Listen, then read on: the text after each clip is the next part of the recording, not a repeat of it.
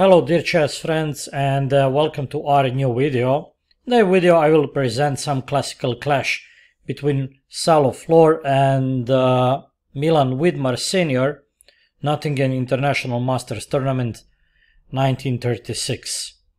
Very important game to understand concept of backward pawn and concept of hanging pairs in the center, and you will see what happened in that game. You will see how with very simple and very normal and healthy play, Salo Floor demonstrated his high level technique in converting so much better rook endgame into full point. Game was played in Queen's Gambit, c4, e6, knight c3, d5, d4, knight f6, and after bishop g5, bishop e7, e3. Everything is normal. After castling, knight f3, knight bd7, queen c2, c5 was played by black. Okay, and now white plays c takes d. That's first step to making pawn on d5 isolated and weak.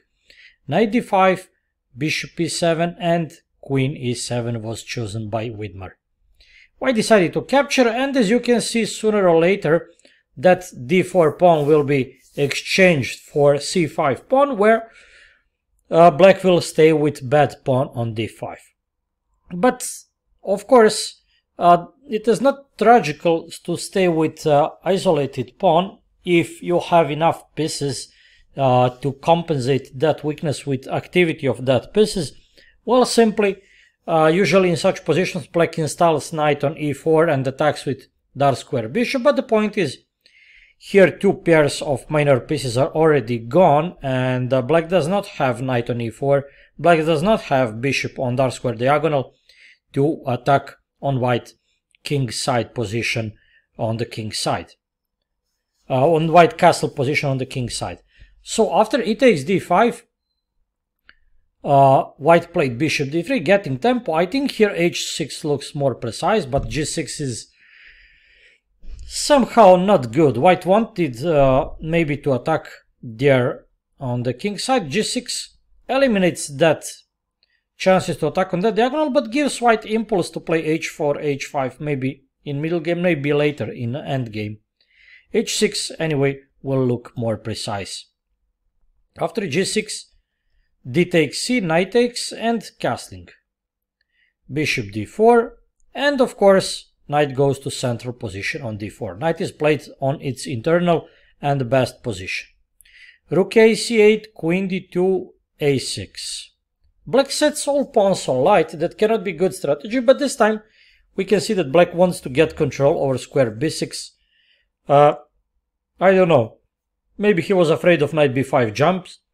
In some moment, maybe with that he just prepares rook c7 doubling, and then knight b5 would be not possible.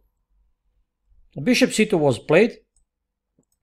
That would not be my advice. White to move that bishop. It would be bad for black to take that bishop. White wants to put bishop maybe on b3, but we can see that white should still go for doubling. Why not rook a c1 and after doubling rook c3 with doubling again? That must be good for white. Position is definitely better for white. Bishop c2, but now on the other hand black wants to organize something on the king side, but there is nothing to organize. f3, opening second rank, but maybe weakening pawn on e3. Bishop d7, rook f1, prophylaxis against attack on e3, and black goes for prophylaxis supporting pawn on d5. Rook a d1. I definitely think white would do bad job by putting rooks on that two files. Simply it is too early to attack on d5 prematurely, and maybe I would try in some moment with rook c1, bishop b3, maybe even b4 to strike first on the c file.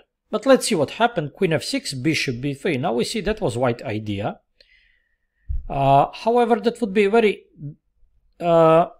difficult for white to double that rooks, because queen cannot find appropriate spot. And tripling on that file looks almost impossible, because black has knight to disturb white pieces.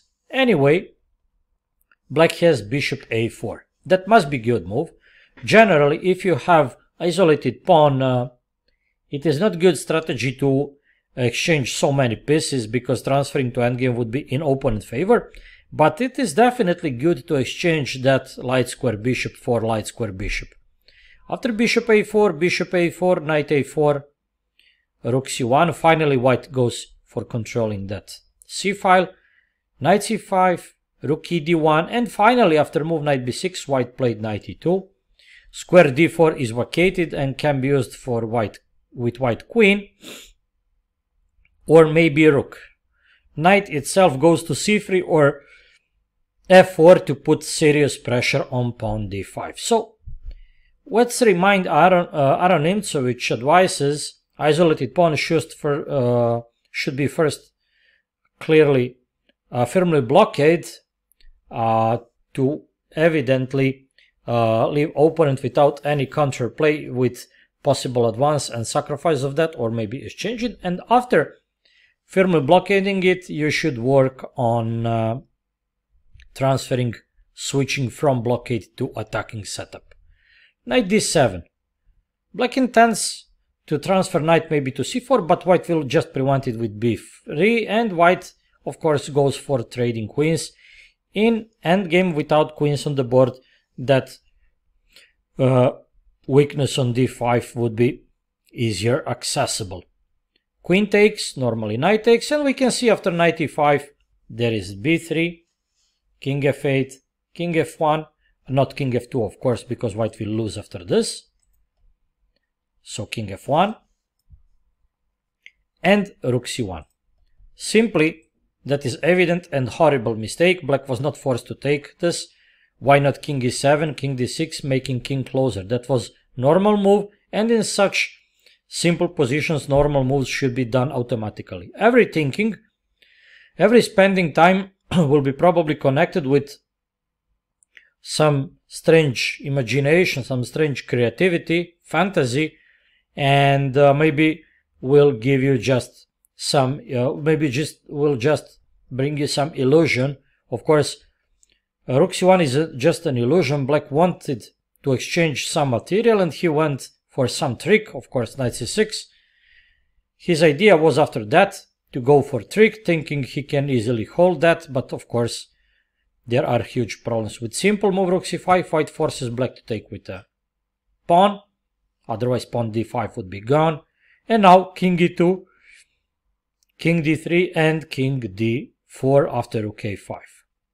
We can see that black has two weaknesses, but because they are so close each to other, we should count them as only one weakness.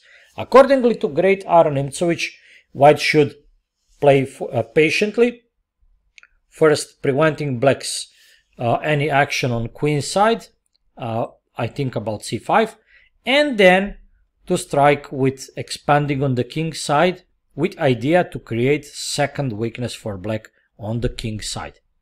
By creating second weakness for black on the king side, white would be able simultaneously to attack one weakness and then another, and because of having more space and better mobility, white will definitely have better communication lines. Let's once again remind great Nimzowitsch, thanks him for that term. So better communication lines, yes. Side having better communication lines will easily regroup from one side to another, and it really looks black would be forced in some moment to collapse. How to continue? Black played f5. He had idea of exchanging so many pawns if white goes for e4, and to prevent g4 with potential fixing. That is a reasonable strategy, but f5 also will make some other weaknesses, as you will see later.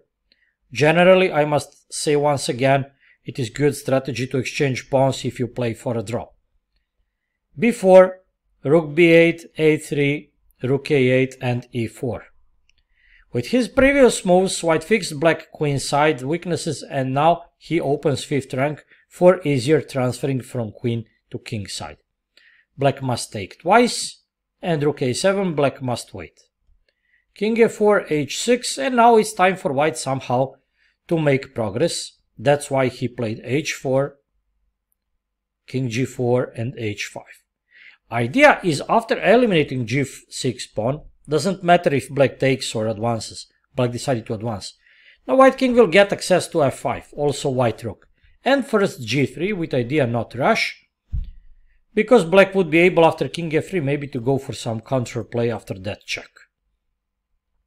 So for g3 there would not be checks at all. Rook a7, now king goes to e4, king d4, now black king must follow you, and now after some, here was possible to play rook f5, there is nothing wrong with it, but white played a bit different, so king d6, king e4, rook e5, and finally once again white rook invades 8th rank. After rook e8, c5, that's desperate try to find any counterplay on the queen side. Alas, there is nothing to find. Now if king e6, pawn falls. If king c6, check and pawn falls again. Rook h7. Now black rook protects pawn h6, king protects pawn a6, but in both cases, even now or in earlier setup, black pieces are so passive and must take care about white pieces. Okay, white just invades, rook e5, preparing rook e6, making rook fully active. There is nothing wrong with king f5, that should be winning also. But white chose another way, and after this, rook f6, black resigned. It's really difficult to find some fatal mistake, but actually I will just go back to show you one important moment.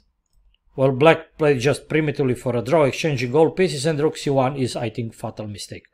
After that, black is in huge problems, but after knight c6, I think his position is already hopeless, because as you can see, that endgame simply should be winning for white, because black has both many weaknesses and passive king and passive rook.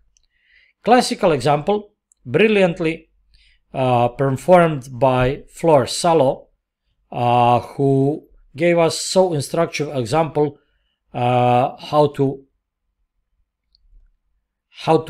convincingly and smoothly convert such huge positional advantages.